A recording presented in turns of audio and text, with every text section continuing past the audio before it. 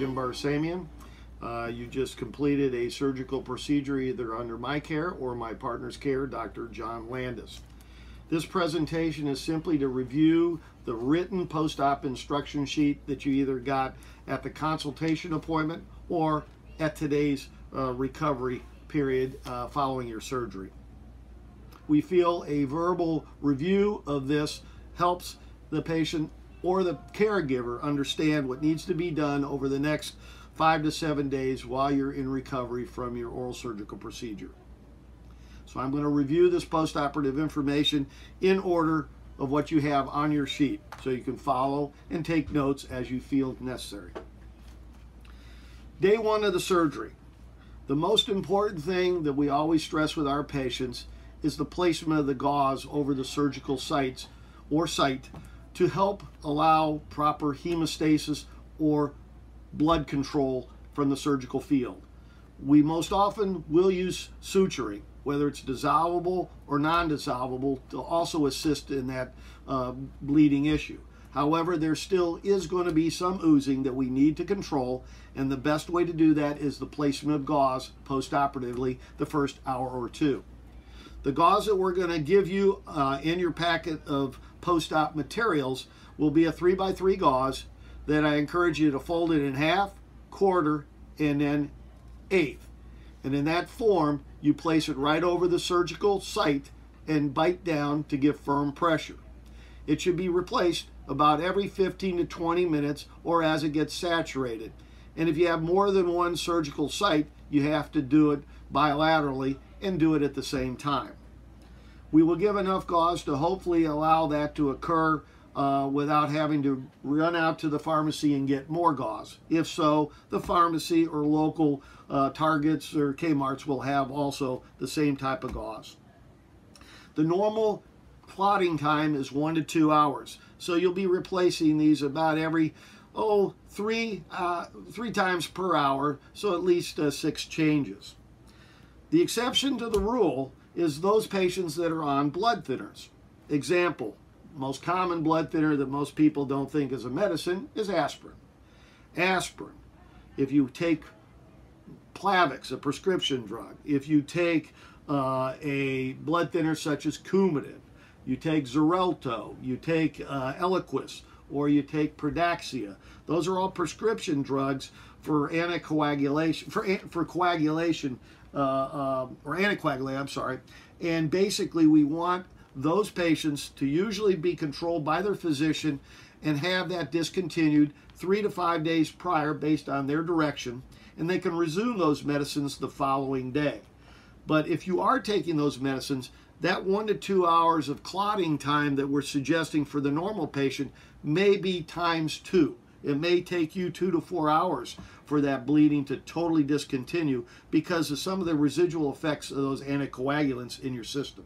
The next subject is the use of the ice pack or cold compresses. We really encourage the first 24 hours to use that 20 minutes on and then 20 minutes off.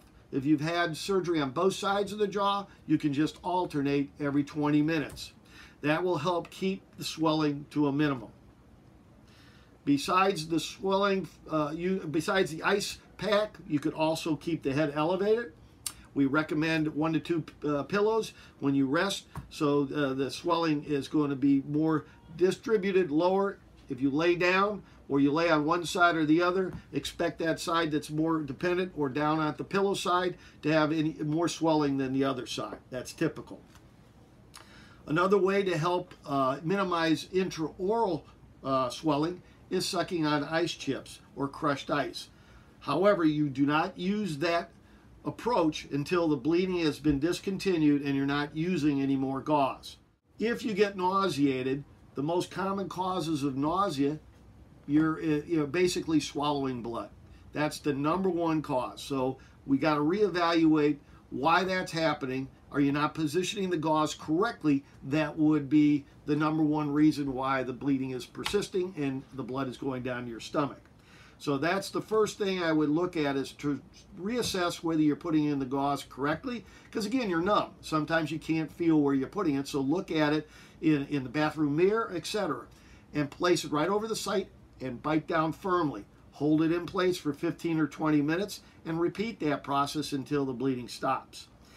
If it still persists after an hour, then you may want to resort to using a tea bag, where you moisten a tea bag just under a faucet, wring it out a little bit so it's not real soupy, put it in, bite down on it just like you would with a gauze pack, and that has tannic acid, which is a great astringent and may help also cause the clot to form a little quicker.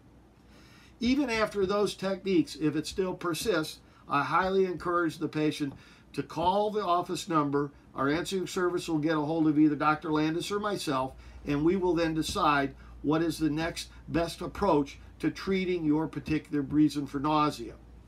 Medications can also cause nausea, especially on an empty tummy. If that's the case, it's usually occurring after the bleeding has stopped, so the blood is not the issue, but it's a medicine. We may have to change that medicine, or we may even add an anti-nausea medicine to your regimen, which we would have to call in to a pharmacy. That being the case, have a pharmaceutical number available when you do call the service, because we may ask for that. The day after surgery, the most important thing is getting you back onto a normal hygiene and also diet. The normal hygiene for us is I fully expect my patients to start their saltwater rinses that second day, no sooner. If you put salt on that wound the first 24 hours, it will burn.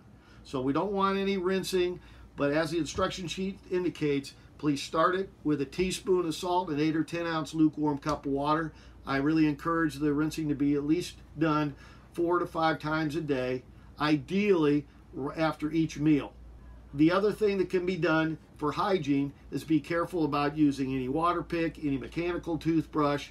Those things should, in the area of where we operated, can disrupt the healing process, cause things to rebleed, or slow down the healing.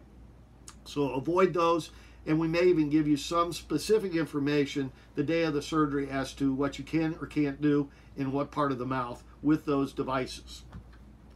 Again, swelling, it goes hand in hand with any kind of surgery. However, we are giving you medications to help cut back the swelling. Elevating the head always helps. Using the ice the first 24 hours always helps. After that, the ice is not going to be much help. The next thing would be using warm, moist compresses and put that on the side of the face and actually massage it. It'll help open up vessels and move the fluid out from where it's swollen. That's real good to do, about 20 minutes. The instruction says every hour. You can do that and alternate it from one side to the other. I think the most important thing you got to keep in mind, and some of my patients feel when they have surgery they can't do anything with eating. They're almost like they're fasting. Well, we don't want that. We want you just to be cautious about what you're eating in the form of avoid citric acid products, lemonade, orange juice, tomato juice, those kind of things, grapefruit juice. They will burn because of the citric acid. Also, as I mentioned earlier, salt. Salt on an open wound isn't a good thing. It burns. So you don't want to use salt or salty things or salt the food where it becomes an issue the first 24 hours. After that, it's as you feel comfortable. Please consider blending up foods if you need to, whether it's meat, vegetables, fruits. All that is good to ingest. I will say that you're going to be on a soft diet for the first 1 to 3 days, but as you get further into that recovery period, i.e. the 5 to 7 day mark, I really expect most of my patients close to being back to a full diet. The diabetics have to be very cautious about their diabetic regimen with their insulin or even their oral medicines. They have to be cautious and may have to even revert to a sliding scale approach if they're taking their insulin to assure their sugar levels are properly maintained, because there is going to be a slight adjustment on their intake. Those patients may need to eat like a bird. Instead of 3 basic meals a day, they may have to break them up in 5 to 7 or 5 to 6 times a day just to make sure there's enough food in their system to offset the insulin so you don't get hypoglycemic. Again, the following conditions that are not uncommon, these are normal. You can see some swelling. Swelling and bruising are 2 things that are type specific to the complexity of the treatment and, more importantly, the makeup of the patient. Patients that are light-skinned tend to bruise or swell more than patients with a little darker pigmented skin. So don't expect swelling to be unusual if you see that, or bruising. Sore throat, earache, trismus. Trismus is more tightness of the jaw, muscles sometimes spasm, tighten up a little bit so your jaw doesn't open as much early on, and as you get back to functioning with it, it gradually loosens up and gets back to normal. Numbness. Numbness can occur in the areas of the surgical incision or sometimes where the nerve runs in proximity to some of the extractions in the lower jaw. These things generally resolve. We usually go over this information with you preoperatively at the consultation appointment and give the patient an indication of what likelihood you're going to have of any kind of postoperative paresthesia or numbness. Generally, it is not a high percentage. In most cases, 1 to 2% at the best. If you have any questions on any of these areas of concern or actually normal conditions that occur post-op, please call the office and Dr. Landis or I will try to allay your fears as to what you're concerned about. Other general information. Females that are on birth control pills have to be very cautious because when they're being given an antibiotic after a procedure, the antibiotic makes that birth control less effective. So we don't want you to assume that you are properly protected by your birth control pill. Use other devices so you don't have any surprises 9 months later. Patients that are smokers, please discontinue the smoking 2 to 3 days after the surgery. This is only for your well-being. People that are smokers tend to develop dry sockets more than any other patient.